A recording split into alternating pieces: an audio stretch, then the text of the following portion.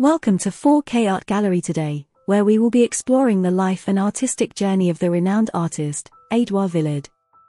Born in 1868 in France, Vuillard experienced a childhood infused with creativity and inspiration.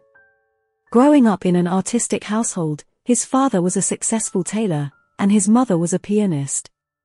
These early experiences shaped Vuillard's passion and talent for art. During his formative years, Vuillard attended the Lycée Condorcet and later studied at the Julian Academy. It was during this time that he encountered some of the most influential figures of the late 19th century art scene, including Pierre Bonnard and Xavier Roussel, who would become lifelong friends and artistic collaborators. Vuillard's early works, such as the work in 1895, reveal his fascination with intimate domestic scenes.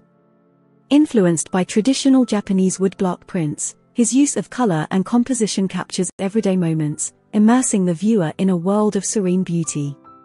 As Vuillard continued to explore his artistic style, he ventured into portraiture, exemplified by works such as Young Woman in Shawl from 1930, and Study for a Portrait of Georges Bénard in 1931. These pieces demonstrate his ability to capture the essence and personality of his subjects, using delicate brushstrokes and a keen attention to detail. In the late 1920s and early 1930s, Vuillard's work took a new direction. He began creating vibrant and energetic still-life compositions, such as Flowers in 1928, and The Perfect Agreement from 1932 to 1933. These pieces showcase his ability to infuse ordinary objects with a sense of life and vitality, inviting viewers to see beauty in the simplest of things. One of Vuillard's most celebrated motifs was the depiction of interior scenes, often featuring his close friends and family. Works like Lucy Hessel and Lulu in 1928 and Madame Hessel by the Fire Said in Front of the Fireplace from 1917 to 1918, transport us into the warmth and comfort of domestic life.